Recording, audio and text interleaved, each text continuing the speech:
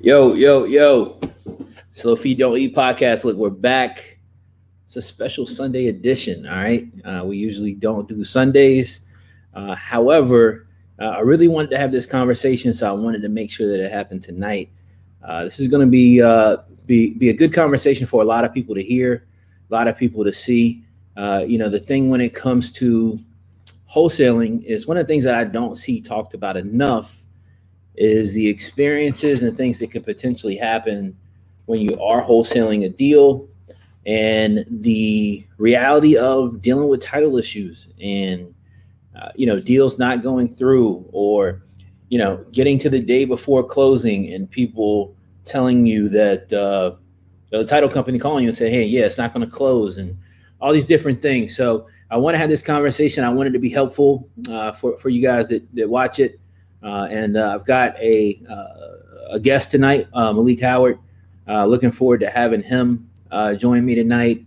We're going to be talking about some of his experiences dealing with title issues when trying to facilitate closings, as well as go through one of his deals that he's done as well. I know we got a lot of you family in here also. I see some of the U's going up in the comments. If you're in here, definitely throw that U symbol up so I know you're here. Yo, what up, man? I see you guys in here, man. See you guys in the comments. Much love, much love. So I'm going to go ahead and get Maalik in here, man. Let's get to the conversation. Let's start talking about it. Guys, at the end of the conversation, we're going to do Q&A. So if you got questions, hang tight. I definitely want to answer those at the end for you and go over that information. Maalik, I'm going to bring you in, my man. What's going on? Got to unmute. Oh, it was good, man. I'm super happy to be here. What's up? No doubt, man. It's good to have you. I appreciate you dropping through. So, guys, a couple of quick housekeeping rules, church announcements. You know how it is, especially since it's Sunday. All right, go share this link, tag some people, let them know they need to be on here right now watching this conversation. So, Maalik, introduce yourself, man. Who are you? Where are you from? And let us know, man.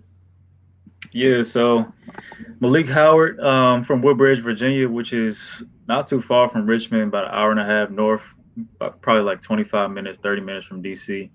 Right now I'm in the IT space, doing some consulting work full time, and I've been wholesaling probably for about a year and a half now, but with a major span of consistency for about 8 to 9 months where I was really hitting it strong. So I have a few deals under my belt. Believe I have five within probably about a 7-month span. So it was pretty good, just trying to figure out how to maneuver. And I was actually doing most of my marketing in the Michigan market. So I was doing it out of state, and it was going pretty well. So yeah, I'm just happy to be here with the U fam. I was on the U fam as well. Charged at U University. That helped me a lot close some of my deals. So happy to be here. Yeah, no doubt, man. I appreciate that. So I like to ask this question to all the guests. So I got to ask you this, man. What is it that got you in the wholesaling in the first place? And what was the key thing? Because I know you said you dealt with consistency issues. So, like, what was the key thing that helped you start to ultimately become more consistent? Right. Yeah. So I got into wholesaling. I actually got introduced to Rich Dad Poor Dad through a friend, and I always knew I wanted to get extra money on the side, but I didn't know how to do it. I wasn't aware about real estate investing at all. So that book basically changed my mindset on how money works and how to invest. And it was kind of like just, I don't know, divine intervention, man. I was just on YouTube one day looking up, how to get more money, and then a wholesaling video popped up. Oh wow! So you're like on YouTube searching, like, all right, like how do I make more money, right? Yeah. And literally like whose video do you remember? Whose it was? It was a Breakfast Club interview of what's the dude from Baltimore again? I know you know his name. I forgot his name. I don't. It's on the tip of my tongue. But Mark Whitten. Yeah, he was on Breakfast Club, and I saw the interview. It was like, make money with no money, and I was like, all right, cool. So I looked it up, and that just I went crazy from after that. So I love it, man. um, I love it. as far as addressing your second question about consistency, um, man, that was just I think entering into a group, being in a group like Charged Up You, or being a part of a Facebook group like Max Maxwell's wholesaling group. They show you like the real side of it, and they tell their stories of how long it may take. So just being surrounded by like-minded people, in the industry trying to accomplish the same goals, I think it kind of pushes you to just stay motivated when things go dry, because they will go dry. Tell me about it. Yeah, I know all about how that goes, and that's a good point, man. First, shout out to Mark Witten, man. That's the guy. Much love to him up in Baltimore, man. Great brother. And yeah, so like when I put Charged Up together, I wanted to create that accountability component of making it really a group, and that chat feature where people in the group could interact with each other and really network and build relationships if that's what they wanted to do. But yeah, I mean, and I talk about this sometimes. I think I talked about in the last video a little bit. It's part of the difficulty when you start is that you're really kind of in a lonely space. And the reason being is like, the trajectory of like all wholesalers, I feel like is the same. You come into the business, you find out about the information, and then what? You get crazy excited. It's like, oh shit, like I can do this and make 5,000, 10,000, 20, and you get pumped up. And so you get like up on this huge high. And then you actually start doing it and realize that it takes work, it takes effort. And so, then you kind of come back down a little bit on that energy as well. And where you need that accountability, where you need that group, is where you kind of get back down a little bit, because you don't have anybody directly around you that's doing the same thing. Then it's hard to, have somebody to communicate with, to share those experiences, have those conversations. So yeah, I agree. An accountability group, wherever it is, whether it's Charged Up, shout out to Max Maxwell, that's my guy, his Facebook group. Yeah, you got to communicate with people, interact with people, and that little stuff like that is what's going to keep you going on a daily basis. A lot of people fall off from wholesaling and don't do it successfully, or never get that opportunity to close their first deal, because when they come to that low, they haven't surrounded themselves with anybody that's actually trying to do this business and do it the right way. And so that's what kind of makes them kind of teeter off and kind of fall out of the business. So I definitely appreciate you bringing that up. So I know we're going to talk about one of your deals, but one thing I want to talk about is, title issues. And so, I've had a lot of different scenarios and situations where I've been affected by title issues. I remember at one time, I think in 2019, I believe, we had over $100,000 in assignment fees that got blown up in an instant because of title problems. And that was a month where I was really banking on and planning for that 100-something thousand to come in. Now, all those deals ended up closing, but not like 6 months later. So not anywhere near when they were supposed to. What title issues have you run into? Like, is there anyone that kind of really stands out to you that you kind of commonly have run into, and we can tap in and talk about that a little bit? Yeah, so my first deal in particular, that was probably the worst title issue. And, this particular problem had me lose out on $7,000 with my first deal. So it went from 17 to 10. It was still a great first one, but, just it adds up over time when you have these little kinks where, sellers want to renegotiate, and it all adds up. But the first deal, it took me like 5 months to get the first one, because I didn't know what I was doing. Right. So it was a long process for the first one. I wasn't using a dialer, manually dialed. I didn't even know what a dialer was, man. It was terrible. Yeah. I got my yard sign stolen, my bandit sign stolen, all of them. Man. Yeah. So it was a struggle. So then I started to figure things out. I actually came to a meetup that you was at, and you were giving me some tips, learned about the dialer, and I think I closed like a month after that. But dope. The issue is that, so I moved into a virtual market and I didn't know much about it. So I was asking on a investor Facebook group in Michigan, like, hey, title company references. saw, a couple people mention a couple. I chose one. The issue was that title company, they were investor friendly, but they weren't like, we just gonna get the job done. Like they were kind of more so, I think they're more on the retail side. So I got a property under contract in Michigan, but there was a couple issues with the title. So that, it's really common in Michigan where they do quick claim deeds, where they just transfer the title through a document. They don't go through traditional closing. So some title companies are worried about, putting insurance on the title. So I put it, I got it under contract, it's about to make 17, pushed it to that first title company. It took them weeks. Like they were like, oh, we can't do it. You might have to do a quiet title, which is like lawyers get involved.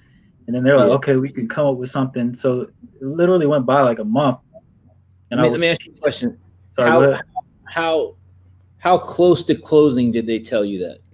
And I know they didn't tell you immediately. So when were you supposed to close, and then when did you find it?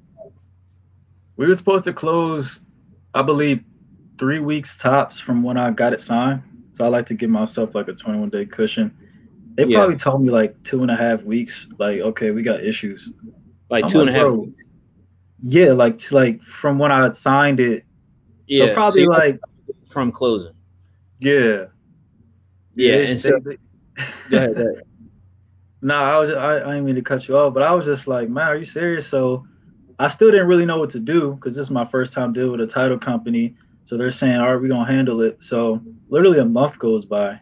Like I had to get the seller to sign an extension on the contract. Yeah. So long story short, I ended up going to a different title company that most wholesalers use. And it took them 2 days. To get it straight. Yeah, but in the meantime, the seller just got antsy because it took so long, and he called me right before. They've got the expectation that it's closing in 3 weeks. Exactly. So once like that month, probably 6 weeks in, he called me right before the next when we was actually about to close and was like, I want more money. I'm like, bro, are you serious? So yeah, he took $7,000 away because it took too long for the first title company to close. So the seller's like, nah, I need 7 back. Yeah, he just asked for more money to get, just because it was just taking so long. He had time to think about it more, and he's like, I want some more money. So it just, the title, help me up. So here's one thing you guys gotta understand. You want to make sure that you do. So anytime that you open escrow, and what I mean when I say open escrow, when you get a contract signed with a seller and you then send that contract in to the title company or the attorney. All right. And I recommend you always use an attorney, but when you send that in, all right, that's opening escrow. So they've now opened escrow. They're doing a title search on that property. What you got to understand. All right. And this isn't right, but this is just how it is. And I've used different title companies, and this is how it goes. So these title companies and attorneys, truthfully speaking, they're not picking your file up until 2 times, until the title report comes back in.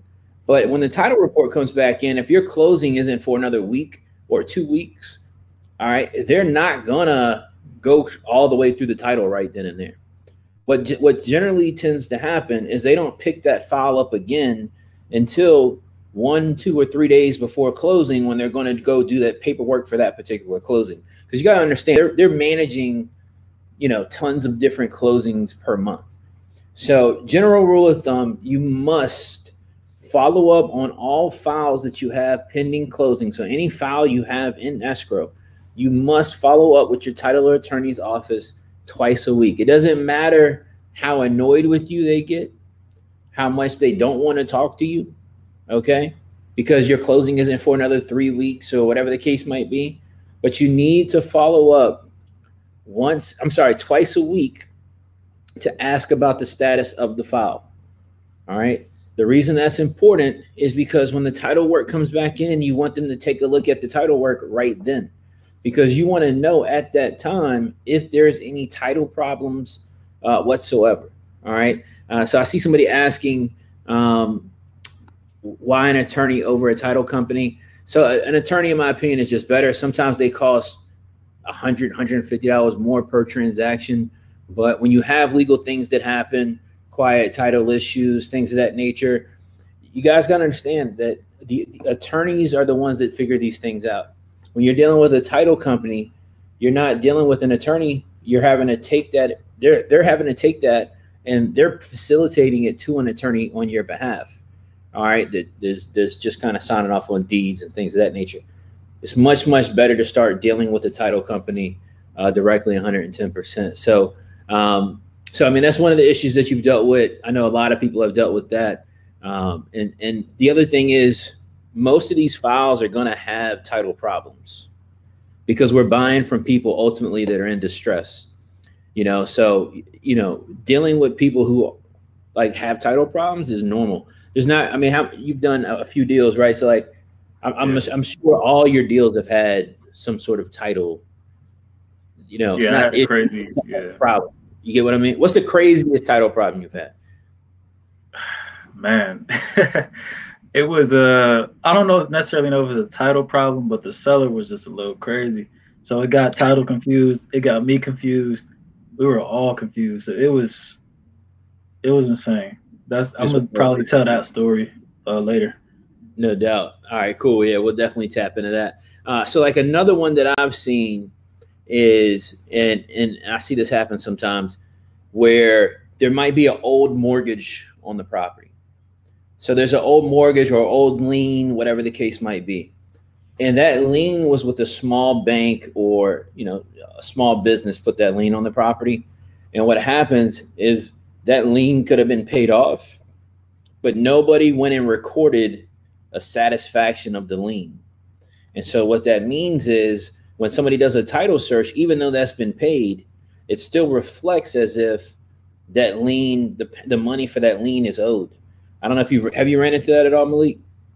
I haven't ran into that, but I did have situations like, Michigan per se, Cleveland market as well, when there's a lot of quick claims and people lose track of who had the last warranty deed on the property. Right. So then it's a backlog of taxes owed on the property and nobody can claim it. So I actually was about to close on a deal in Cleveland, but then there was like $40,000 in taxes. So it was more taxes than the property was worth. So I couldn't even close on that one because we couldn't get it squared away. Yeah, I'm with you, man. Yeah. So sometimes they fall through and that's unfortunate. I hate when deals fall through because of title problems, but the reality of it is that sometimes that happens. The other piece too, guys, is that, not every attorney or title company is going to want to work through a file that has title issues. So even if I've had title companies tell me that something couldn't close, that I was able to take to another title company and actually get it closed, kind of like Maalik just mentioned as well. And so you want to make sure you're dealing with a company that's doing your closings, that you make sure that they are familiar with working through and dealing with title issues. And that just comes from communication and talking to them about the deal they have. Maalik, let's jump into, because I think it'll be good learning experience for everybody watching this.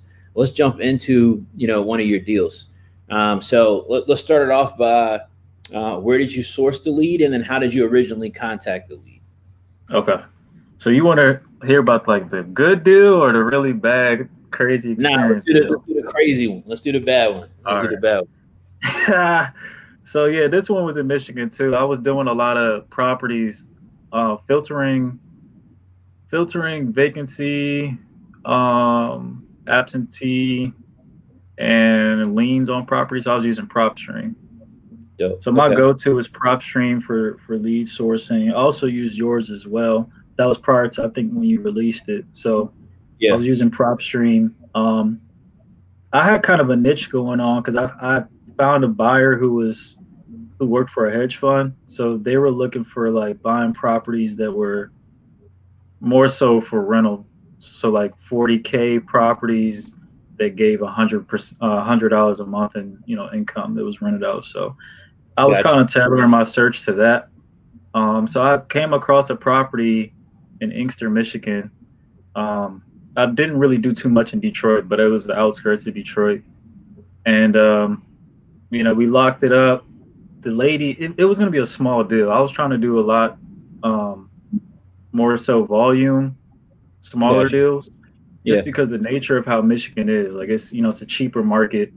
Try to get 5, 7, 4 to 7, keep rolling and rolling. So Yeah, you can get in another, and out of it quick. yeah, yeah, exactly. So I locked it up. So I I don't even know where to start. So I get on the phone with the lady. She's already furious. I mean, she owed back taxes on the property. It was a pretty good deal. I was probably gonna get like 5 grand. That was solid for what I was looking for. So I negotiated with her, and she was really short. And I don't know, man. The first thing though is like I called her and I said, "Hi, is this Luis?" Oh, I don't want to say the name. I said the name. Nah, you good, good. And Yeah. she said, "Yes, this is the person." So I'm like, "Cool." So we go from there.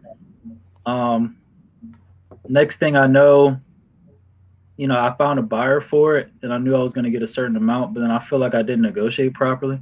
So I went back to the lady and I asked her, "Hey," I told her like, "Hey, I ran the numbers again. It's not really going to work at this, blah blah blah." So I got her down another 1,000, which was okay. So she was irate about that already. She just wants to get the house sold. She was kind of cursing me out, whatever.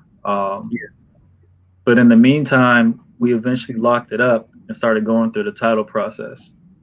So you guys were actually involved. The youth charged of you because I actually asked Mark. I think I asked you what I had to do in the situation. So I'll probably say a couple weeks went by. We're trying to get ready to close, and then she just goes ghost for like 2 weeks. Oh wow. Um, Yeah. she goes ghost for 2 weeks, and I'm like, "What's going on?" You we already said we were going to close on this. So I Right. hit you guys up, and I tried so many things. I tried to scare her. I was like, if you don't close this property, you're going to lose your house. So that didn't work. So I think I tried like 3 other methods, and then you was like, you got to do my pullback method. Yeah, yeah, Um, yeah. So wait, it was, before you go into that, break out explain the pullback method for the people don't know. The pullback method is something I teach. It works like crazy. So kind of, if you don't mind, real quick, kind of explain that. yeah, it's basically when you let the seller know like, okay, I'm interested, but I'm really not that pressed, and I have other properties that I'm looking at.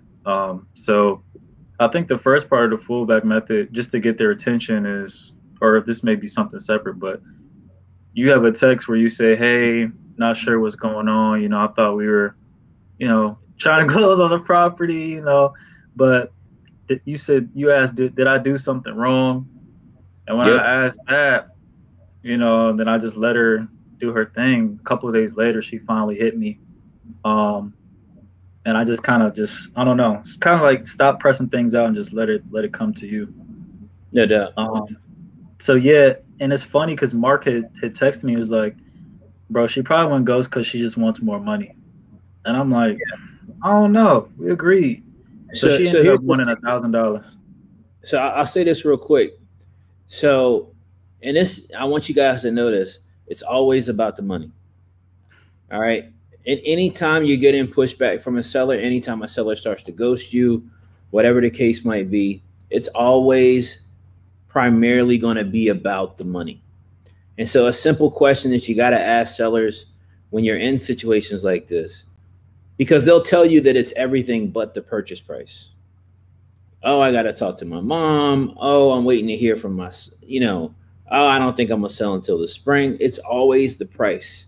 And so, one key question that you got to ask the sellers when you're in these scenarios is, hey, Maalik, I appreciate that. I'm super excited to work with you. I'm glad that we were able to create a win-win situation. But, before we sign the contract and everything, I just want to make sure, because if I tell you I'm going to do something, I'm absolutely going to do it. So I just want to make sure. I mean, how do you feel about the price? And so what you're doing, I just did this the other day. What you're doing when you do that is, when you're getting them to double down on their commitment to do the deal with you. All right. That lets you know for sure they're going to be moving forward when they make that second commitment. But two, what you're doing is that if it is really about the price, or they're hesitant because of price, they don't want to say it. So you're creating a situation where they can just go ahead and jump out and say that. Right. You know? And so giving them that opportunity to do so then can recreate that conversation or jumpstart that conversation again so that you can focus on getting the deal closed. Right.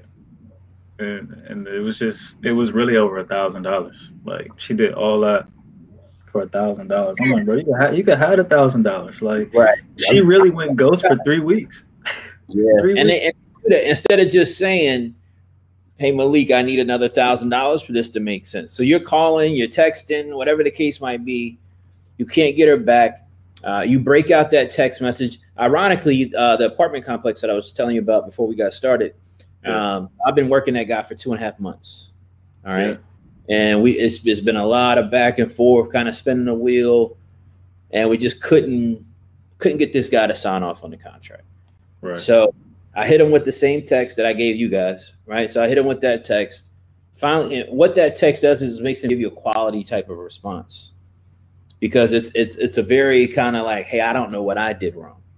Right. And so it evokes emotion and makes them want to respond back to you. Right. So, I was able to get him to respond back and then, try to figure out that, again, same thing was price. So, again, my suggestion is for you guys to try to jump on price in advance. If you're seeing that somebody's hesitant or they're telling you they need to talk to somebody else or I need to run this by my attorney. Hey, look, I know you need to take it by your attorney, Maalik, and that's perfectly fine. You should go ahead and run that by them. But I mean, everything aside, the attorney aside and whatnot, Maalik, how do you feel about the price on the contract? Like you got to isolate and back them down to that spot, and you'll find out. Like in this situation, it was over $1,000. Yeah, you know what I'm saying? Yeah. So what kind of starts to happen after that? And let's walk through this a little bit. So if you're working a prop stream list. You start going through this, this stuff with the seller and you finally get her under contract. What do you get her under contract at? Man, the property was, I think it was like 17 grand. It's cheap up there, man. Yeah, that's crazy. All right. So guys, you can get houses for 17,000, you get a house in Michigan. All right. So 17,000. Okay. And are you using it as is comp method? How do you come up with the 17? Yeah, so I was using the as-if comp method because I think that's the easiest thing. Like I don't really know repair costs. Right. So that's, once you showed me that a while ago, that it just made everything simple. And then I also had just some references to go off to with, based on what my buyers were looking for too.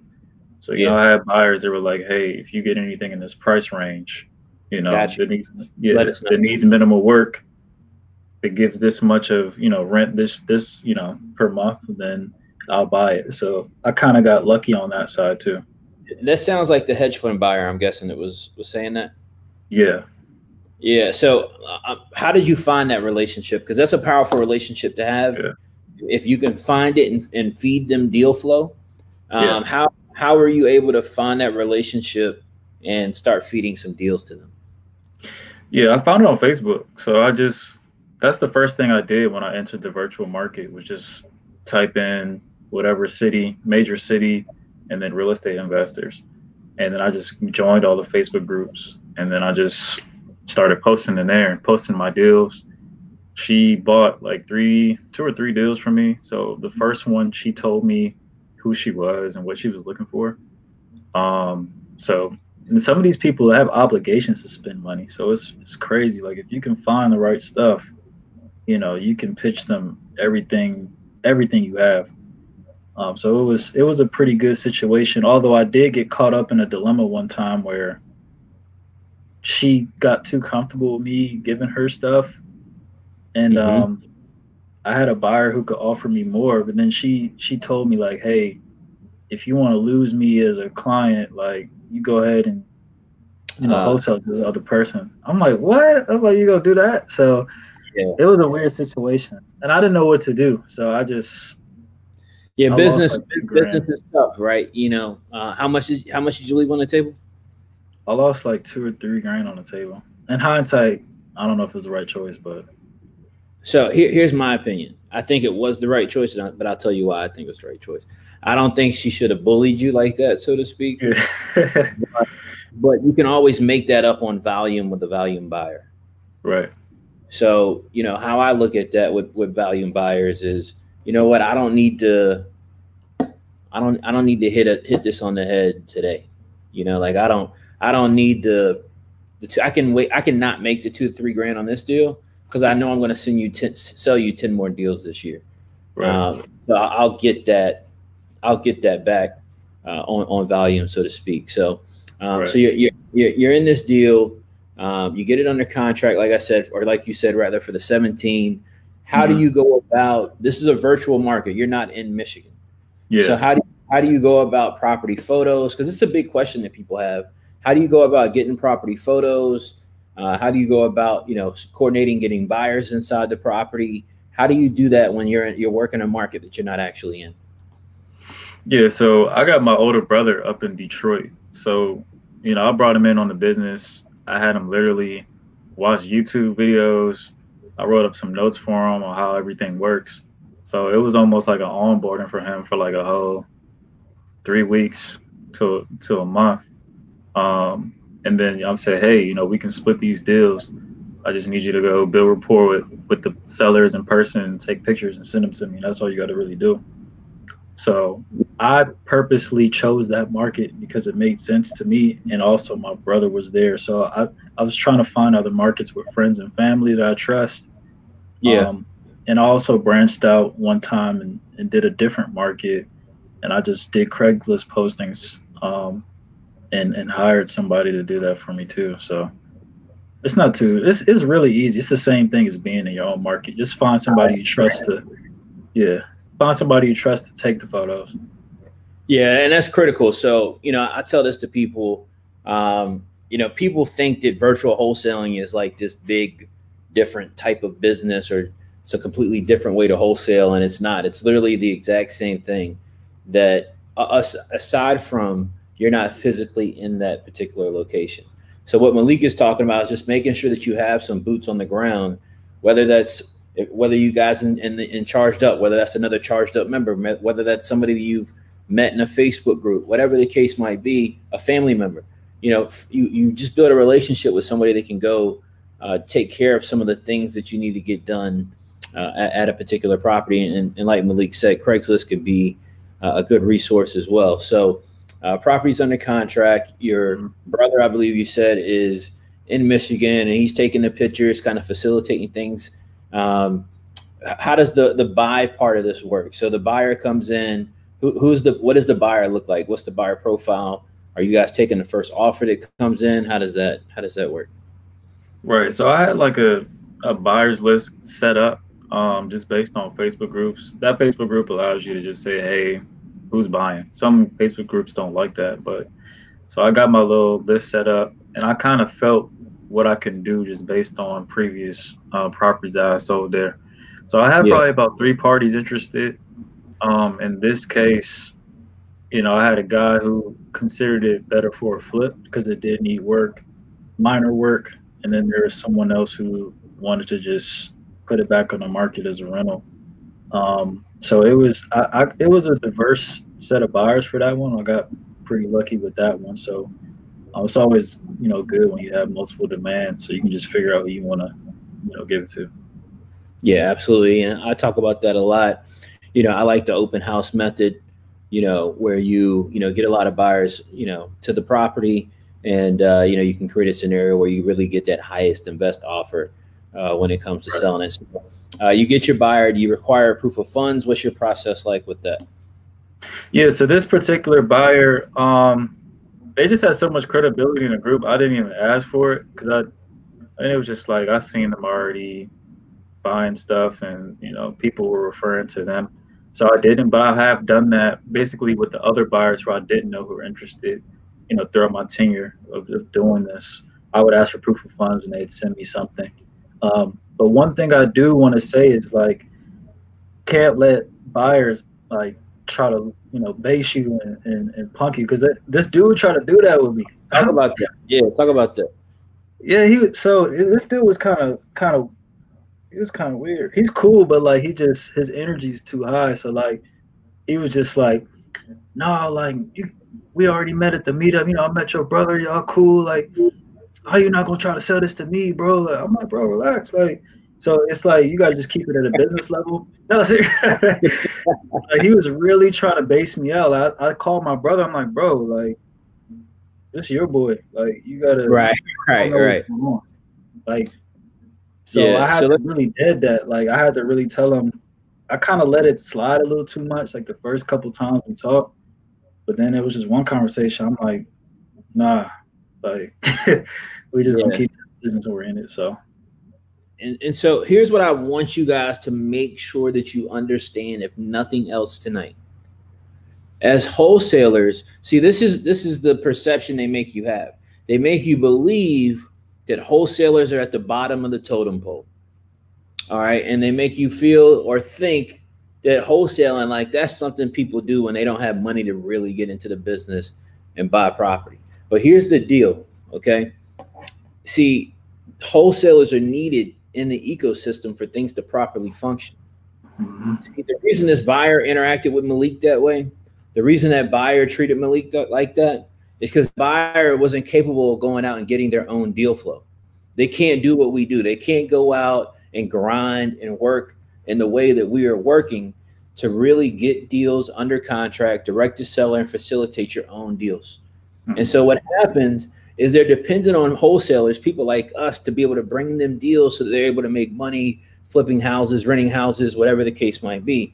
And they need those deals so bad that they will try to punk you, or they will try to talk crazy to you, or whatever the case might be, about bringing the deal to them, or trying to hold that over your head. Hey, I'm never going to buy from you again if you don't bring the deal to me. And so the mindset shift that you guys got to make is that, oh, wait, so the buyer needs me for them to be able to do their business. right. And so then once you realize this, you're able to put a premium on top of what we're doing, because at the end of the day, we're the ones that are creating deal flow in the market. We're, as wholesalers, we're controlling the majority of the deal flow that takes place in the market. And so you have to work and interact with people based on that. And that's why we do things like highest and best. That's why we do things like require the proof of funds. And so, you know, when don't let, my point is, don't let buyers talk to you but so crazy. I know when you're first starting out, sometimes, you know, you don't understand this yet. And so you'll allow these people to do things like that. I'm not saying I've never been in that position before and had somebody interact with me that way. But what I've learned over time is that I realized this a couple of years ago at a conference. It's like, oh, wait. So everybody here has a problem of having deal flow. They're not getting enough deals. I don't have a deal flow problem because I do my own marketing. And then that's when I realized, oh, they need me more than I actually need them. And so I want you guys to make that mindset shift and think that way when you're doing this business and interacting with people. So what did the buyer contract on this one at? I know you said you had it at 17. So you sell it to a buyer for how much? 22. 22. All right. So decent spread. All right. So Yeah. decent spread. You're making $5,000. That's good money. Okay. What problems do you start running into? Well, yeah, that's when the seller went ghost. So you can erase 1,000 from that. So now we have 4 because she wanted that extra cash. Right. So it was an issue with that. But it just got crazy. So, you know, the seller went ghost. We finally reconciled that with $1,000. So okay, you know, we're going to closing now. So I had to get her to sign an extension as well because, you know, she took forever.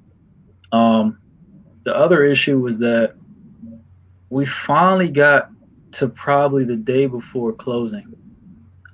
Actually, this is like a week before closing. She doesn't trust anything, so she's like, I just want my money. And I'm like, that's not how it works. So I had to really guide her. I had to literally call her and call the title company. I got really tight with the title company. It's calling a couple of the agents. And I'm like, can we please just like 3-way so you can tell her how this process is going to work?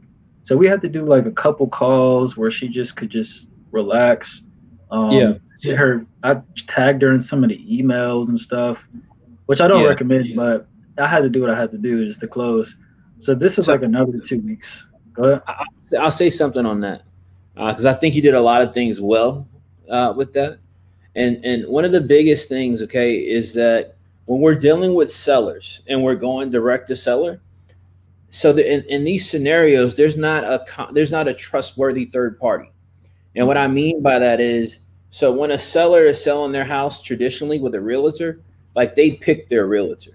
And so their trust is then placed in that person that they hired to help them make decisions when it comes to selling their property. You know, when they go to sell a property, they get to pick who their attorney is that they work with. So they have trust inside of that. So when we come into wholesale, we're saying, hey, I want to buy your property with none of these people involved, and I want you to use my attorney. Mm-hmm. And so that's going to make some people uncomfortable. That's just the reality of it. Some people are going to get uncomfortable based on that. And so what's really important to understand, all right, is to do what Maalik did. So one thing that I do on every single file is when I send in the file to open escrow with the attorney, I ask the attorney's paralegal to call the seller and let them know that they've received the file, okay, and let them know what the process will be to close. Now, and I explain this to the seller as well, but the reason I want my attorney's office to do it is because I want it to come from their phone number directly. I want them to feel the trust, because there's a certain level of trust when an attorney is calling. All right, there's a certain amount of credibility that goes with being an attorney. And so when they get those phone calls, that then explains the process, I have found that helps close the gap on possible issues when it comes to them not understanding the process, them being upset, or something to that effect. So I would highly recommend implementing something like that, asking your title, and make sure they do this because sometimes they won't. So I always make sure that they've called the seller, and what that does is it helps extend and build the credibility and trust that I then need with the seller. So you've got a buyer at 22. The seller hits you up for another 4. So now you're at 4,000, which is a really good take home, by the way. All right. So now you're at 4,000. Does this smooth sail to closing from there, or what kind of happens? Absolutely not. Absolutely not. It never does, right?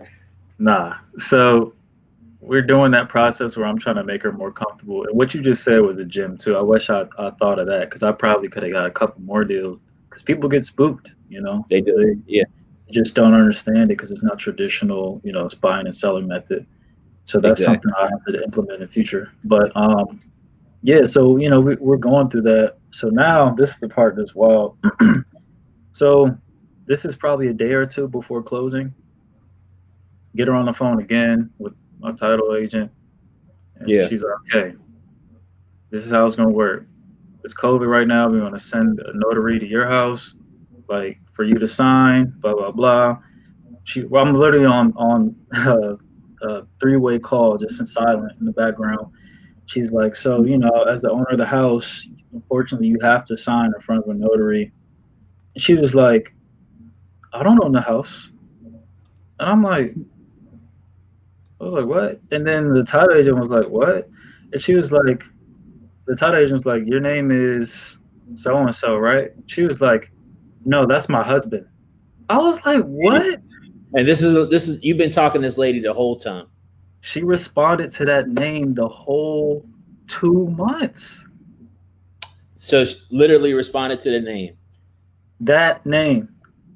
So this for 2 months straight. So I just want to make sure I got this. All right.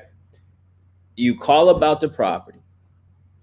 You ask for someone, whoever. Okay. You ask for so and so. Yeah. She speaks to you as if that's who she is. Yeah. Getting it under contract, coordinating, getting in the property, everything, checking to see what's going on, everything. She's responding as if she's this person. Everything. It was a unisex name, so like either way, so that's why I didn't think of it. You didn't think anything of it. Just like, okay. Yeah. And so, wait, how close to closing did she say this? 2 days. 2 days before closing. Yeah. This is crazy. So 2 days. I was so mad. So I'm like, what? So we're all confused. Who says this to you? the lady that I was talking to the whole time, she said So that. you calling her like, hey, like, are you gonna sign this or what? No, we're on three-way. So like my title agent just explaining the process of how closing's about to go, like in the next 2 days, and I'm just silent in the back, just letting her explain it. Because you And like, then, yo, I'm about to get my 4. yes, I was ready. Right. Yeah. And it was such a long process just to get that for it, and then whatever. So she said that, and I was like, what? And then the agent was like, what? So she probably thought I was doing something crazy. I'm like, nah. So Right. then she was like, the agent was like, so I mean, this is so and so, right? Said the name again. She's like, that's my husband. And then we was like, okay, that's weird. So she was okay. Is your husband going to be around for the closing tomorrow? Because we'll have to get him to sign then. And then she was like, my husband isn't here. And I'm like, what? I'm just like, okay. So wait, how did you think this up, bro? Like, the title agent was like, okay, so do you mind like telling me where he is? Like, is he out of town? He's like, my husband's in Africa. yeah.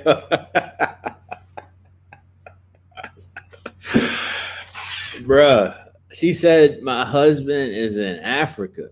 I was about to quit wholesaling, bro. Like just before, I was about 2 to days quit. before closing. Yeah. Was this your first deal? No, this is like my third. But either way, I was fed up. Cause she was cursing me out this whole time too. It wasn't like she was nice or anything. Like, and you like, I ain't even talking to the man. Exactly. He was in Africa this whole time. I ain't speak to him one time. So, bro. Yeah. Yeah, go. We're all in suspense. I gotta know how this goes. Go ahead. Bro, so I was just like, I had to be quiet though. So I was just on the phone, like just going crazy. And then I just let them hang up. And then I threw my phone. I was mad, bro. I don't even get mad like that. I threw my phone.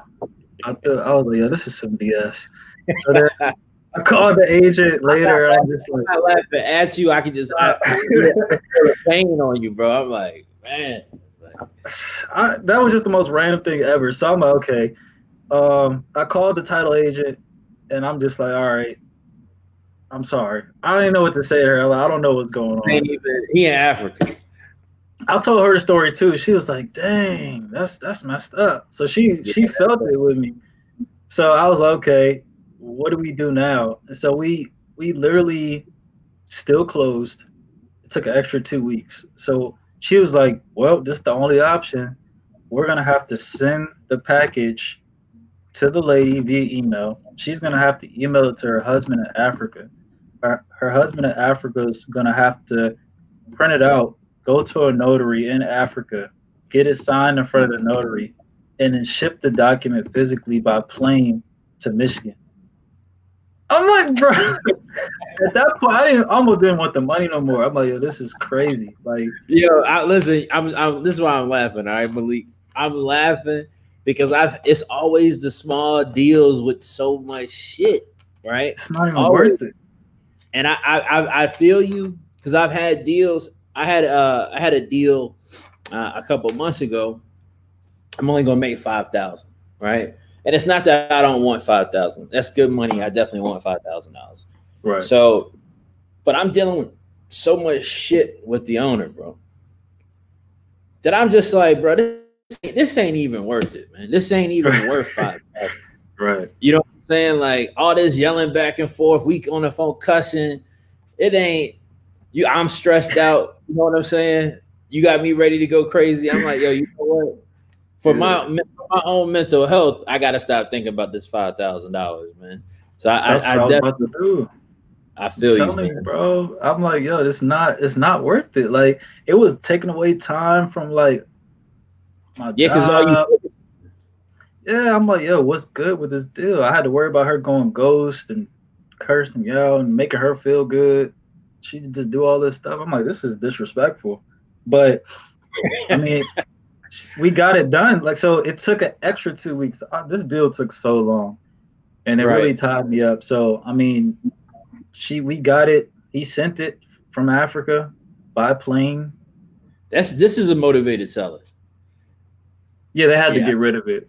And the reason why she wanted that money is, she wanted to take home at minimum $5,000 because they owed money on the property. So they, the taxes were going to get deducted. They wasn't taking home the whole 17, 22, the whole 17. That's crazy. So they had to sell it. You get this thing closed. You make the $4,000. I'm sure you're probably not even as excited anymore about the $4,000 as you were when you first got under contract. But, this is also a good lesson about wholesaling. And in the sense of, as wholesalers, we do what we need to do to get the deals closed. And that's not the pretty part of real estate. That's not the HGTV type houses and, doing this and doing that. That's the grunt, hard work that most people don't want to do to see closings happen, see deals get closed. So shout out to everybody that sees this, is working through title issues, dealing with deals falling through, having to jump through hula hoops to be able to get the closing, mailing document packages from Africa. Shout out to all of y'all, man, because wholesaling is, I say it all the time, but I mean it. Like, wholesaling is for, you got to be a real grinder to do wholesaling. It's not a light thing. I mean, what's your insight on that, man? I mean, I know you said it's been about a year. What's your insight on that, right? Like, how do you find the energy to wholesale, even when you have discouraging moments like this situation right here? How do you get because we talked about it at the beginning of this conversation, right? This business is a business of highs, and this is also a business of lows. So how do you keep yourself from being able to kind of balance in that? You just got to keep going, man. Because I had periods where I wasted like 2 months, like, just because I stopped marketing, because I'm like, all right, it's not. The last month it was dry.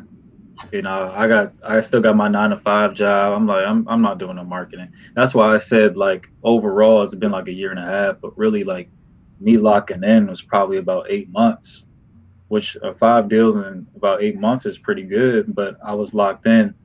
But you just got to kind of remember and just keep learning, because it's going to get to a point where it's like, dang, I feel like I called all the lists I possibly could in this area. So what do I do next? And that's when, like, joining a group like Charged Up You, they give you different aspects on, how you can stay hot and keep getting deals. So I think you just got to know that everybody's situation with wholesaling isn't the same. Like, my first 3 months, when I saw people in Max's Facebook group say, I just started wholesaling last week, I just made $20,000.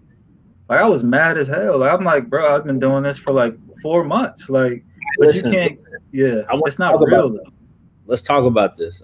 I like this, because I see this happen, but nobody speaks about how it makes them feel necessarily. But this is a thought that every wholesaler, every business owner in general, honestly, has to work through at some point. I've had to work through it. You're about to tell us how you've had to work. Like, everybody has to work through that. Seeing the success of others, especially when they're doing it in a shorter period of time than you, it can affect you mentally, right? Like, it can make you think about things, and maybe this isn't for me. Maybe I shouldn't be doing this. What was that like for you? And then how did you work through that? It was tough. I mean, especially because I consider myself a very smart person. So it's like, I'm like, how is this not working right? Like, what am I not doing? And then it gets confusing too, because it's like, there's so many ways where you can market. There's so many variables to get a deal in a wholesale deal. Literally hundreds of variables. Did I say the right thing? Did I market to the right house? Did I get under contract at the right price? Did I build enough rapport with the seller? So you just start to question everything, but it's really just like, you just got to realize it's just like with everything else. It's like, nobody's path is really the same. Some people may really kill it initially. Personally, I think if somebody gets a deal in a week when they start, it's just luck, because that usually never happens. But there's a lot of variables. I mean, like I said, I mean, they could have been in a perfect place, perfect time. Like the market was that person that they contacted was ready right then and there. You can go through hundreds of contacts in a list and nobody's ready to sell, and you can't really do nothing about it. If they're not motivated, if they're not ready, there's just certain things you can't control with wholesaling. It's more like a probability game where you reach out to as many motivated people as you can and catch them at the right time. So it's just it's time. So it's gonna eventually get a deal. Like So I'm glad you brought this up. I think this is a great conversation. I appreciate you sharing too, because like I said, a lot of people aren't willing to have this conversation. And I think the biggest thing, I see my guy Dylan just posted this. I posted this on Facebook, I think a week or two ago. Comparison is the thief of joy. And we all suffer from this. We all deal with it in different capacities. I do, Maalik does. It's human nature. We all do. And what that is because we want certain things, and a lot of times we want them so bad. And when we see that things aren't happening for us the way that we wanted to or when we wanted to, our immediate response generally a lot of times is to stop or to give up on it. And that's a dangerous mindset, but that's just real. And that's just how it is sometimes. And so, I know sometimes seeing these things and, you see, and it's like, oh, this person got a deal in a month. And this is why I share the fact it took me 2 years to do a deal. So the important part about it is staying consistent. And despite those things, continuing to put a foot forward every day to move towards closing deals and making things happen. The reality of it is I say this all the time, every man has his own journey. All right. Like Maalik just said too. And so you can't compare your process or where you're at to anybody else because there's so many variables involved in that. Like you don't know how many hours a day that person is working on their business. You don't know what that person's budget was. You don't know if their first deal happened to come from a family member or a friend that happened to have a house to sell at the time. Like you don't know. And it's not worth driving yourself crazy or beating yourself up when you see these conversations or see these stories about other people having success. What you have to do at the end of the day is ask yourself one critical question. Am I being consistent enough? If the answer is yes, then you keep doing what you're doing. Continue to be consistent. And it's like Maalik said, it's probability effect. Like you're going to if you're consistent, you're going to close the deal eventually. 110%. Exactly. I got something to add too. Sorry, I didn't mean to cut you off. No. Go ahead. Go. I think another thing, a big thing for me is if you live in a market and it's a very, very tough competitive market, expensive market. You got a lot of competitors, like a major city like New York City, Seattle, wherever. I'd say don't be afraid to virtually wholesale and move out of that market. It took me, I didn't get a deal for 5 months because I was doing it in my immediate area near Washington, D.C. It was hard, man. Like I'm dealing with heavy hitters. My mom gets sent mail from Home Buyers of America every week. You're dealing with people on TV. So as soon as I switched markets to a more niche market, I was able to get the ball rolling. So I would say don't be afraid to switch out and move out to a different market that has more opportunity. That was my biggest thing because I still haven't closed a deal in my city. And that's one of my goals, just to do it. But I mean, just to get it done. But it's tough. Yeah, look, there are going to be markets that are harder than others. That's a fact. Okay, but at the end of the day, like Maalik is saying, and this is why I think it's clear to get the messaging right on the fact that virtual wholesaling is not something different than wholesaling. It's the exact same thing. Virtual wholesaling is literally a marketing term that was created. All right. So you can do deals in other markets and don't be afraid to test other markets out. Test other markets out. See what type of impact you can have in those markets. See what type of response you get back on your marketing in another market. And you got to give it a shot. Right. These Midwest cities or states like Michigan, Indiana, Ohio, Kansas City, like all these different places. Like there's a lot of activity happening in those markets because of pricing. Right. So you gotta pick a market, get committed to it, and try and ultimately, again, it just goes back to what I just said a minute ago. What you gotta ask yourself all the time when you're analyzing your business, when you're analyzing why things aren't going a certain way, while you're analyzing why this isn't working and da da da da da, am I being consistent enough? If the answer is yes, then you continue to move forward. But this is an honest self question, right? This is a very honest self question because you're asking this to yourself. So see, the thing when you're dealing with yourself and talking to yourself, there's no need to lie to you. All right. You can fake it to everybody else or fake it to other people. Oh, I'm doing this. Oh. Listen, you got to ask yourself internally or in the mirror, am I being consistent enough? If the answer is yes, stay active. Keep it pumping. Your time is coming. If the answer is no, then you need to spend some time to recalibrate and make a decision. Is this something I want to do or not? And if it is, then I need to get committed to the consistency of what I'm doing.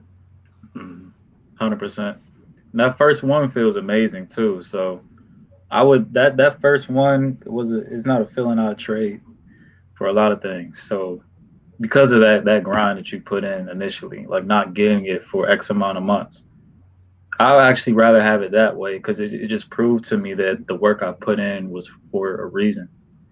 As opposed to just getting, lucky with a deal in 2 weeks. I probably would have tricked off like the next few months because I thought it was easy. So, it's definitely rewarding when you go through that and then you get that first deal. No doubt. And shout out to Marketing Enterprises, former U student. Much love, man. I appreciate you. Maalik's a former U student. All right. Listen, guys, look, I love Maalik. I love anybody. All right, you come into the U, you leave the U, you always family. All right, it don't mean nothing just because you leave the U. All right, it's a progressive situation. All right, and things change for people. I understand that. So shout out to Marketing Enterprises. Sincerely, man, appreciate that love, man. My goal, my mission for 2020 and going into 2021 was to help as many people as possible either do their first deal or create a real consistent business and start to do multiple deals a month. That was my goal. That's why I created Charged Up University. That's what I'm focused on, and that's what I'm looking to do to have impact and people that are coming up in the game, so to speak, in their lives, man. So let's get some questions in here, man. If you're good with that, I know we're at the 8 o'clock mark, but if you got time, man, I'll make some extra time and we can keep it pumping for a little bit and knock out some questions. Does that work? For sure, yeah, definitely. All right, let me scroll up and see what we had all the way to Africa for 4,000. Somebody said Africa is a big ass continent. No, that's fact.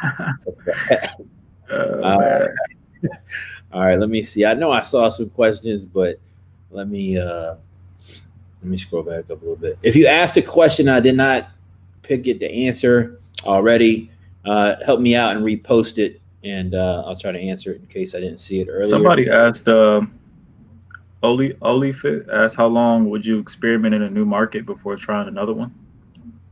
All right. Yeah. I see that one right here. There we go. What's your thoughts on that? That's a good question. So I think I wouldn't necessarily give it a time frame. It's more so a feel. So if you're actually in contact and you're making contact with sellers, you're on that Facebook page, I recommend always joining the Facebook groups in that market first because it's just free game. You see who's buying, who's wholesaling, what they're looking for. You can literally ask in the group, where are you guys buying? And then you'll get the answers. So I'll just give it a feel. I can't really give you an exact time span, but you'll know when it's like it's dry and it's like there's really nothing going on in this immediate market for me. But if you got a lot of energy flowing, talking to people, even though you didn't close yet, I probably still keep it going. No doubt. Yeah. So my opinion on this, how long to experiment in a new market before trying another one, you got to give it a couple of months. No question about it. You can't hit a market for a week or a couple of weeks and really expect to see some traction. And again, you have to do this consistently. I want to be real clear. When I say being consistent, that doesn't mean that your budget is $500 a month and you spend $500 this month, don't get a deal. So then you don't spend any money next month, still don't get a deal. And then it's 90 days later and you're like, maybe I'll spend, instead of 500, because I haven't gotten a deal yet, I'll spend 250. You got to consistently extend whatever your budget is, because that's what's going to bring in those deal opportunities. Do you recommend the dollar amount of EMD be written on the purchase and sell agreement? Yeah, I mean, it was probably standard for me. I usually just put like $1,000 because my market's so cheap. But whatever makes the seller feel comfortable. I mean, you're not the one paying for it anyways. So yeah, guys, you wanna make sure that you put that in your contract for sure. You guys definitely want to do that. All right, let me see. We got some questions pulling in. Let me see. Here's a good one. All right, so how do you figure out how much to pay your boots on the ground? No pressure, because I know this is your brother. All right, so no pressure whatsoever. All right, but how do you figure out how much to pay your boots on the ground? Yeah, shout out to my brother Darius. That's my older brother too. So dope. We split it pretty decently. So it's like 60-40, which to me I thought was fair, because it's almost like the same thing you'd be doing if you JV with another person in a different market. Yeah. And I think my brother earns his keep because he does a lot of running around. But it's up to you. It could be cheaper, and you could do it in a different way as well, like paying per hour or something like that. But we just established it to keep it simple. I like your response on that. You can definitely do it cheaper than 40%. Now let me start by saying I personally love 50-50. All right, I don't do deals with anybody if it isn't 50-50, and the reason being is that it's a simple, easy place marker, so that we just know what it is and we can just keep moving. I see a lot of people that get so caught or stuck on the money piece, and then it impacts the way you're able to do business together later. And what I mean by that is, if 50-50 is typically kind of how it goes, but you're telling somebody, hey, I can give you 10% or 20% or whatever the case might be, it could possibly impact the way they handle your business as they move forward. And that's not worth it to me. So the reason I like 50-50 is, if I'm going to have a boots on the ground that I can handle deal to, they're going to take it, get it sold, deal with the buyers or whatever the case might be. The 50-50 is worth it simply because it's something. If I trust this person, I can set it and forget it. I don't have to worry about, did they call the buyers back? I don't have to worry about, are they checking with the title company, or did they go out and take pictures? Like, I just know they're going to do what they need to do. So the 50-50 makes sense. Now you can use things like BPO Photo Flow and some of these other sites that I've recommended before to pay somebody to go out and look at the property. But how much more dope is it to make money with your family, your older brother at that? You know what I mean? You and your older brother get to do something together. I mean, right. That's worth the money. I mean, that's worth it to me. You know what I'm saying? Yeah. Salute to you on that, my man, for sure. Where is the best place to buy a list? Charged Up List, man. And that's a Fendi fact. Y'all check out chargeduplist.com. It's in the description. Cyber 50 right now. Now, look, if you haven't gotten a list, it's 50% off right now. I don't know when we're going to cut that off. Probably here pretty soon, because a lot of y'all been buying a list at really good prices. All right, but 50% off all lists right now, and I'm telling y'all here first. Actually, Chris's favorites have been updated, so I've updated my favorite list on chargeduplist.com. So make sure you go check it out. Cyber 50 will give you 50% off. I've put my hottest list of 2020 on there, so definitely take advantage of that. And Maalik also PropStream. Shout out to PropStream. If you need a free trial, chargedupdata.com. It's below in the description of this video as well. You get 10,000 records from PropStream a month. Test those records. Try those records out. For you guys that are students, go look at the video from PropStream. All right, there's a lot of critical information in that video about how you can put different lists together utilizing PropStream. When we had Burton from PropStream come and join us a couple of weeks ago, so shout out to Burton for giving us some crazy insight on that. But yeah, check out PropStream for sure. Who is the title company that came through for you? Detroit Title and Escrow. Shout out to them. Shout out to Detroit. The job done. Yeah. Yes. That question looked like it came from Detroit Title and Escrow. I like right. Facebook user. When the cook is leaving the Yelp review, but nah, shout out to Detroit Title and Escrow. I'm glad they were able to help you out, man. So big shout out to them. How do you know what new market to tap into virtually? That's a good question. I just did research, just listening to podcasts, just being around just the real estate market. You hear what's hot. But I specifically chose my, market in Michigan because, we're looking for motivated sellers. So in that regard, you can look up the demographics of a city and see what's going on with people, right, from a financial sense. And exactly.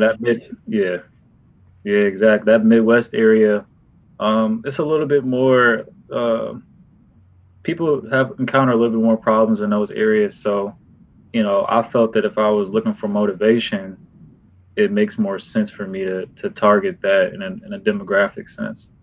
So yeah, I agree with that. I definitely agree with that. Let me see something here. 1 second. So let me see this next one. This is a good one. I like this. Not real estate related, but what did you spend your first wholesaling check on? Yeah, so I paid my brother, and then I didn't pay myself. I actually just put it all back into the business and started marketing again. So it's not a cool story, but I already got like all the stories of what you shouldn't do way before I got the deal. So I pretty much knew I wasn't gonna spend it. If I got the whole 17 though, I probably would have took $1,000 and did something for myself. But once I got $7,000 knocked off, I'm like, nah, I gotta reinvest this. No, that's dope, man. So you did it the right way. Look, my first wholesale check was a very long time ago. 10 plus years ago. I was a young fella at the time. All right, and yeah, I blew that. I blew that one as soon as it hit. I might have kept it a couple of days. We went and we balled out on that one. New grip, all the shoes that I had been wanting. Had to go, went to somebody club and wasted a bunch of money. So don't do what Maalik did. Do not do what I did in that scenario. Okay. Yeah. Just take out a small amount for yourself if you really need to. I think I actually see. I'm trying to act all good. I think I bought like a Wizards ticket, but our team is trash, so it's not expensive. So it was like $80. Other than that, that's it. I ain't spending no money. How would you do an open house for buyers or something similar if a seller lives in the house? Great question. All right, Maalik, do you want to take this one? You want me to answer it? You can take that one. All right. So here's exactly what I do. You have to have an additional vetting step with your buyers. So typically, like if the house is vacant, you got a lockbox on it. A lot of it's very, hey, go take a look at the property. The lockbox code is 1234. Let me know if you're interested. Boom, boom, boom. When a house is occupied by the buyer or by the sellers and or the tenants, all right, then this can become a little bit more tricky. And so what you have to do is you have to have incredibly good pictures and videos first. So you have to have very thorough photos of the entire property, interior and exterior, and you need to have photos of the systems, HVAC, the electrical panel, the roof, all right, the condition of the siding and the windows. You need to make sure you're covering those for sure in your photos, all right? Now, the other piece to this, okay, is you need to do a video walkthrough. And that video walkthrough, okay, is simply done because you want to give somebody a visual feel with video of what the property looks like. So if you can get in and get that before you need to put your buyers in, then that's what you want to do. And then the next part of this is then when you get this out to your buyers list and people are letting you know they're interested in your property or in your deal, you want to be very clear with them. So you're not bringing anybody to the property that doesn't have a proof of funds, all right, that doesn't have very clear interest in the property. So it needs to be somebody that when you communicate with them about the house, you can very clearly tell that it's one of those, like, they just need to get in there and take a look at it to make sure they want to buy it. And so what you're going to do is you're going to narrow that down to 2 to 5 buyers. All right. The lower amount of buyers you do this with, the better, but 2 to 5 buyers. So you want to narrow that list down to 2 to 5 people. And then you're going to run the appointment to the seller with those 2 to 5 people. And they're going to be a part of your team. They're going to be your contractors, your bankers, people who work for you, that kind of thing. All right. And then you're going to use that and do that all at one open house. Have you ever tried? That was some gems. Yeah, no, you guys got to do that. Gaines City, have you ever tried a slow market like Pittsburgh? I have not, Maalik. I don't know if you have any experience with Pittsburgh. I haven't either, but it seems like it'll be good based on demographic research I did. Yeah, so I mean, yeah, Pittsburgh's a good market. I don't have any personal experience there, but there's people definitely making money in Pittsburgh. Shout out to the U fam as well on that. I think it depends on the amount of leads that you're generating. Yeah, I mean, you know, that's always going to change. So, you know, it just depends. Let me see what else we got here. Where's the best place to purchase lists? We talked about that. Here's a good one. How often do you get fresh lists? I'll be milking my list. I'm not gonna lie to you. I don't even know if I'm doing it the right way. But I really recycle my list until a certain contact rate where it's like, okay, you know, the people that I haven't contacted, they're not answering either. And then I'll get a fresh one. So I can't really put a time limit on it. It depends on how good the list is initially, how big the list is. What about you, Chris? Yeah, so I get lists monthly. However, my lists roll over. And the analogy I like to use is like rollover minutes from back in the day. I'm 34, so I don't want to date myself, all right? But back in the day, can you say 34? At 34, you can say back in the day, right? Back in the day. I'm not trying to play you, but I mean, you could say that. Yeah, that's what I'm thinking. I'm getting old. You're not getting old. So back in the day, AT&T, I remember, had rollover minutes. So like you could pay for 2,000 minutes a month, but if you only used 1,000 minutes would roll to the next month. Any list I buy, any list you guys buy, should absolutely roll over to the next month. All right, so that you're building up your data stack, and that's how you increase the amount of leads you're able to call in a dollar. You're able to text. You're able to voicemail drop. Is because you're constantly increasing the size of your overall list. So you should not be buying a list, working that list, and then discarding it to get another list. Mm-hmm. You should be buying a list, working that list, and then buying new lists to add into the amount of lead or amount of records that you're already pursuing. That's a gem. That probably would have helped me a lot. Probably could close twice as many deals. No doubt. How much of your, I know you mentioned this, that you reinvested, but how much did you make on your first deal? How much did you reinvest? 10 grand. I put $6K back in. I paid my brother $4. Dope. Don't ask me. Don't. You know. Oh yeah, minus the $80 for the game. So whatever that was, but yeah, I spent more. I spent more than 80 on Wizards tickets. That's for sure. That's for sure. You know what I'm saying? But don't like me. Don't go crazy like I did. I was mad young. All right. You must have been on the floor then, because man, I want on the floor, but I could, you know, I could reach out and touch it a little. You get what I'm saying? Yeah. I won't too far. I won't. I know exactly where you was at. The Wizard floor tickets, they don't hit like they ain't Golden State Warriors tickets. You know what I'm saying? Yeah. Can you speak on needing to get title insurance for tax sales properties, or is title insurance something that is going to be standard? you absolutely should have title insurance on every single transaction.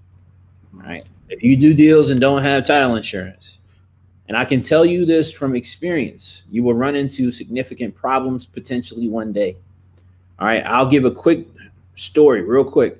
I had a property I bought in, I think, 2018, I believe, late 2018 or early 2019. I bought the property. All right. Purchased it. I can't remember for how much. I want to say like 17,500, I believe. Okay. Purchased the property and I flipped it to wholesale it. So I wholesaled it for, I think, 55,000. All right. Now, when I went to go sell it to the end buyer, I was told that they could not get title insurance because the title was bad on the property. All right. The only reason I was able to get this situation worked out. Now, this is a lot of money we're talking about. I bought it for 17,000. I was selling it for 55. The only reason we were able to salvage it and get it resolved was because I had a title policy on the property. Do not buy properties without clear title. Mm-hmm. I'm in the process of acquiring a duplex on an FHA loan. Any advice on what to be cautious of when investing in multifamily property? So you get an inspection. Number one, you want to get a good inspection. If you're in Richmond, Virginia, reach out to me. I'll give you the inspector that I use.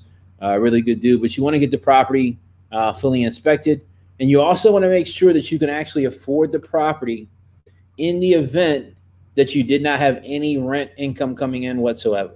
Mm-hmm. So I'm assuming that you're looking at house hack because you're in an investment show. So I'm assuming you're looking at house hack.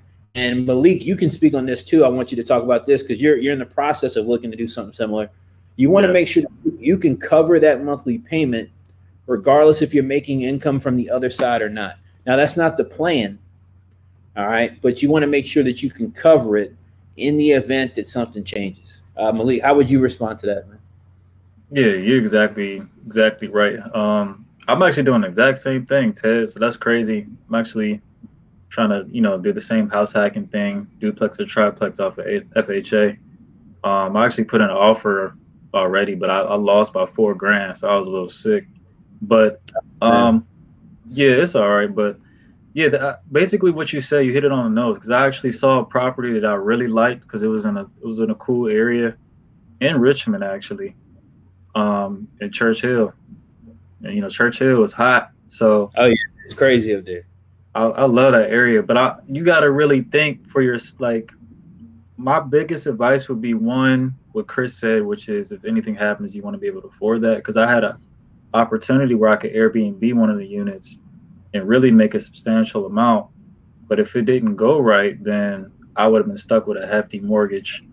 And then secondly, you kind of want to separate between I really want to live in this area, and is this a better investment? Because you're gonna really butt heads with that, which is what I mean by that is I personally want to live in Church Hill, Chimborazo, because it's super dope over there.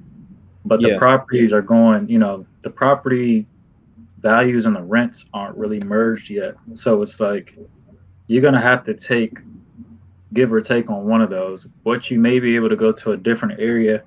May not be as cool. You may have to sacrifice a little bit, but as far as an investment goes, it makes 10 times more sense. So you may have to think, okay, is this a cash flow play because the area is not as great right now, or is it an equity play because my cash flow is going to be pretty bad, but this house should appraise based on how hot this area is and what it's been doing over the last few years. So that's actually my personal dilemma that I've been trying to figure out. So we can work through it together, bro, to be honest. I love it, man. I love it. No, that's absolutely phenomenally great advice. Guys, something that Maalik just said is really important. And what that was is, there's a part of town that who would prefer to live in, that he would like to live in, that he probably it would be a better place for him to live right now. However, he's making this decision and purchasing this property to house hack with an investment mindset first. And ultimately, at the end of the day, to be candid, and I'll say this about Maalik, I'll say this to you directly because you're in the process of this. The actual reality of it, too, is that Church Hill wouldn't even be a good place to house hack right now because the Churchill market has peaked up, a lot. Okay. Mm-hmm.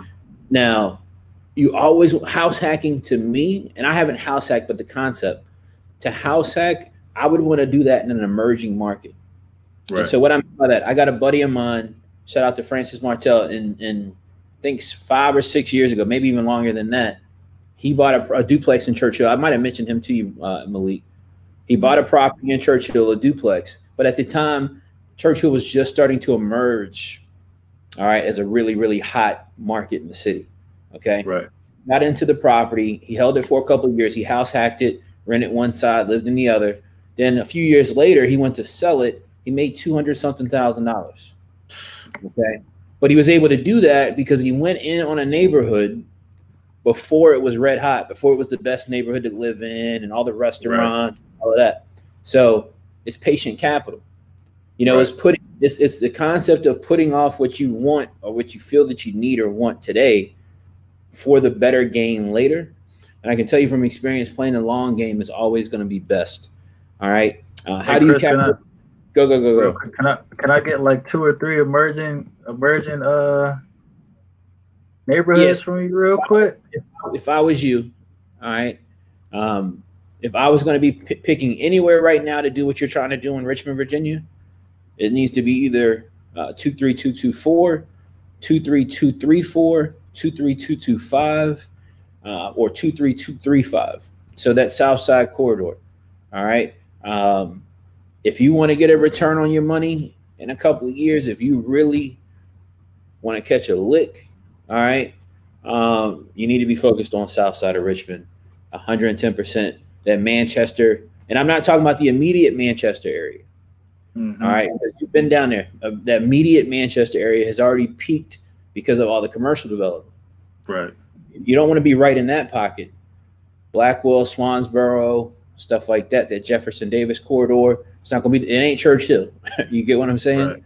Yeah. But 5 years from now, you're gonna walk away where you can put some money in your pocket and you can ball out a little bit. You know what I mean? Right. So definitely, definitely give that some thought. That's definitely the goal. How do you calculate ARV? I usually don't. I just do the as is comp method. Yeah, but I mean ARV. I mean, if I do it, if there is a situation, because I have done it before, I really just look at recent comps within 6 months. If they don't have 6 months, then I do push it back to a year, even though I don't like to. Right. And then probably have a agent friend cross-reference it if possible. But usually the comps are simple. Sometimes they are hard to do, and that's when I just do the as-is comps. Yeah, I agree. CJ2K or CJ2Live. Go listen. Go on my YouTube and take a look at the comp video that I have up on my YouTube channel. That's you need to watch that. It's going to give you some crazy game. If it helps you, leave me a comment on the video, so I know you're able to check it out and it was helpful for you, man. Let me see what else we got. We got a lot of questions, man. So that's good. Yeah, for sure. I'm gonna let you take this one, but let me explain. So, Chris, can you break down your typical day? Do you just focus on new money daily? That's an interesting second sentence. I actually don't focus on money at all, which I know sounds, contradictory or whatever the case might be. But I do not wake up with a focus on money whatsoever on a daily basis. I wake up with a focus on my processes, my systems, and what I'm focused on doing and what I'm focused on trying to accomplish. And I learned a long time ago by not worrying about money at all and just focusing on my process, just focusing on my system. Whatever money that I want to make is going to come. And likely when I put that type of focus on something, more money than I actually anticipated in the first place is actually going to come. As far as a typical day, I'm going to let Maalik break down a typical day for him. And the reason I'm not going to is just simply because I've got multiple businesses. I've got a lot of different things going on. My company does other things than just wholesale. And also, and I'm not trying to toot my own horn when I say this, but also my business is in a more elevated place. And I want this answer to be really helpful for you. And the best way to be able to do that is to have somebody answer at this working a 9 to 5 like you may be, or just starting out and trying to figure out how to balance their day out and what makes sense with that. So Maalik, how would you answer that question, man? Okay, yeah. Right now it's a little different. I actually put wholesaling on hiatus for a little bit because I started a brand new job in October. In October, and it's crazy. It's like very demanding, 50 hours a week type of thing, and I'm looking for a house. So I put it on a hiatus for a little bit. But prior to that, I would wake up, and I actually still had my 9 to 5 working from home, but I had a notebook where I listed out all the my to-do list, even minor things, crossing those things off. I like to put minor things on there too because you just get a flow of, okay, I'm being productive today. So putting clothes in the laundry, whatever, crossed it off. You see things crossed off, you keep going. But I had time blocks where I do my regular 9 to 5 work. I might have to follow up with a seller because he asked or she asked, call me at noon. So I just block that out, write that down, something slight like that. And then always after work, I start getting on my VA was getting on the dialer. I only had a part-time VA too. So everything I've done was like, I didn't have an 8-hour-a-day caller. I wasn't doing this 8 hours a day.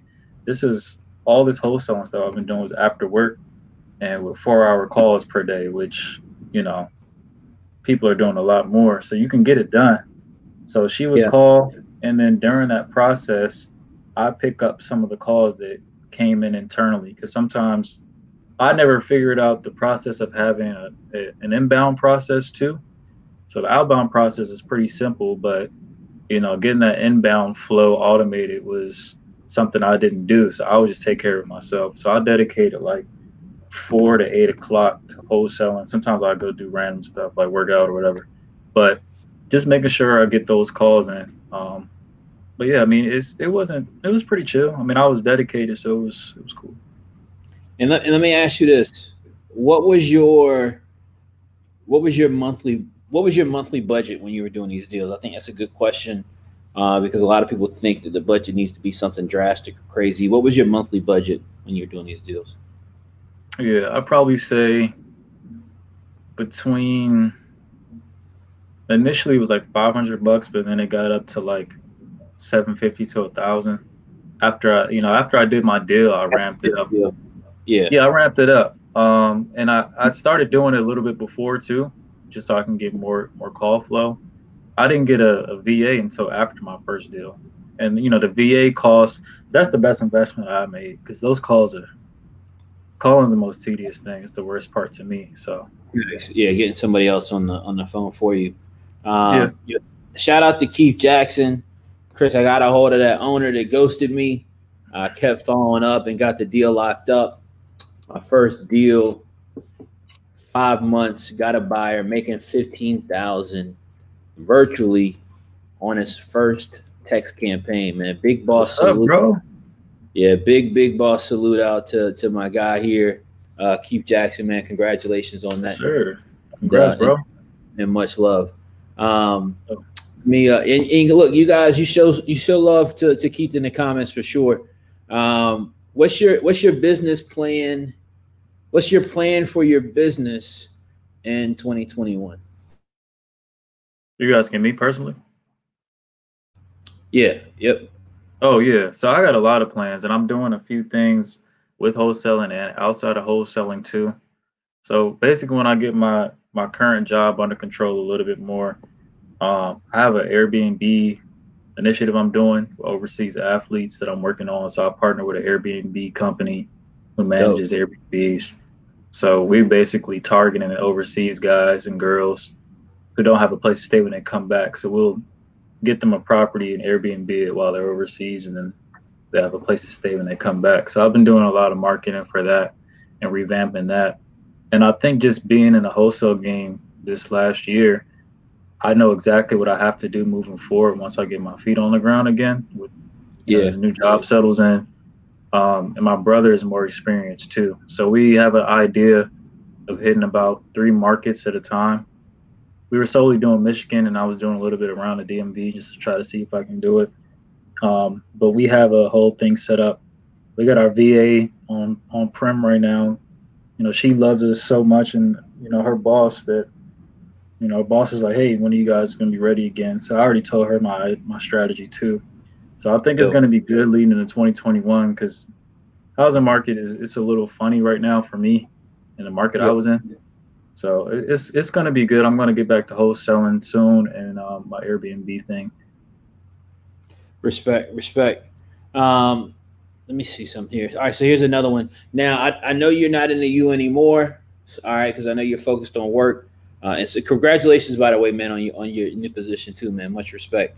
Thank you, Um, appreciate it. I don't know if you're up on the secret weapon, the launch codes yet. If you are, don't share it. All right, just yet, because Hmm. I haven't taken it public. But what systems do you use to stay with follow-ups? Well, me personally, Yeah. honestly, I just use a spreadsheet. I mean, there you can buy Podio to do automated follow-ups, and then I actually switched over to Call Tools. Call Tools is a very sophisticated dialer, and they have a um, what do you call it, kind of a CRM setup in there too that makes it easier to track. So just either that or a spreadsheet. I try to cut down my expenses, my margin expenses as much as possible while still remaining functional. So No doubt, no doubt. Yeah, and guys, I like this answer because look, you can use a spreadsheet. I got a personal friend that I know personally has done hundreds and hundreds of thousands of dollars. All right, and never had a CRM, never had Podio, any of that, and closed a lot of deals. If you can stay organized, I know Maalik is a very analytical, on top of it type of guy. So if you can manage things in a spreadsheet, then do that 110%. Um, Chris, I'm having issues with the comp. Can you run some for me? The chart is hard to comp at times. Listen, God oh body. yeah. If you're in Charged Up University, I do comps on the weekly calls if people need some help with comps when we have time. So we have a call tomorrow at 6 p.m. You can bring that onto the call tomorrow. Also, when Charged Up You, there is a comp chat. There's a private chat, not private, it's a public chat room, but there's a chat room in Charged Up specifically for comps and getting help with comps. So go jump into that chat room inside the group. Let's I have see. something for him too. Go Sorry, ahead. Chris.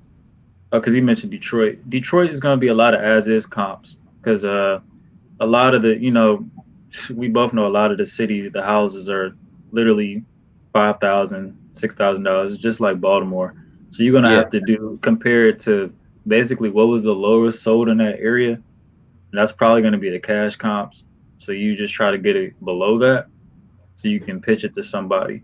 Or you move to the outskirts into the suburbs where it's a little bit easier. Yeah. And God body, listen, if you haven't, go on my YouTube channel and take a look at the video on comps. All right. Make sure you go watch that and implement the as is comp method for sure. Do you think bandit signs are effective? When just starting out, bandit signs it should be one of those initial items to purchase. What's your thoughts on that, Malik? Man, all mine got stolen, so I don't have no data on that. Yeah, I have so no data. I'm not a bandit sign guy. Um, do they work? Yes, but the reality of it is too, with the way things are now, price wise, cost wise, you can buy a list, of 1,000 records for $120. I'd rather spend, you're going to spend that to get the signs. I'd Right. rather spend that money on getting a list of 1,000 records that I can contact and reach out to versus, trying to do that another way. So, Right. yeah, I would definitely recommend that. Maalik, I yo, got it's been a pleasure. I appreciate you jumping on here tonight. What do you want to leave the people with before we tap out of here, man?